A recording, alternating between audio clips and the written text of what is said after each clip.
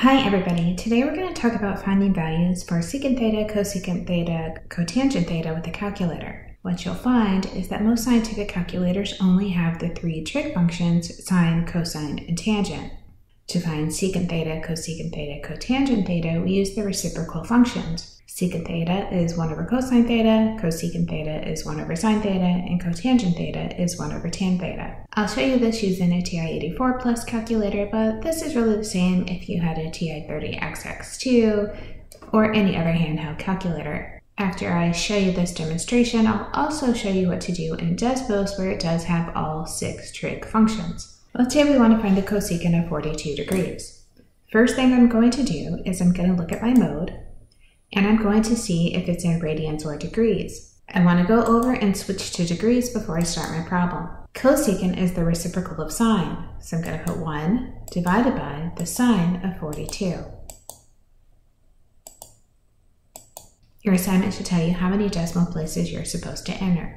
Let's say we want to find the secant of 147 degrees. Secant's the reciprocal of cosine, so I'll enter 1 divided by the cosine of 147.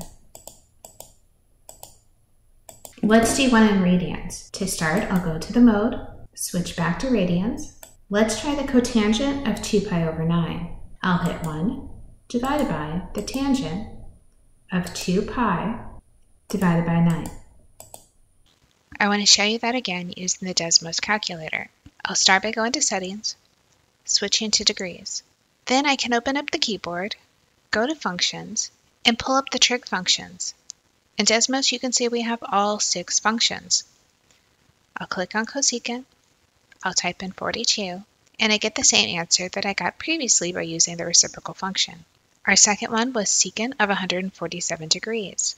I can go back to the functions, I can click on secant and type in 147, or I can just type in SEC.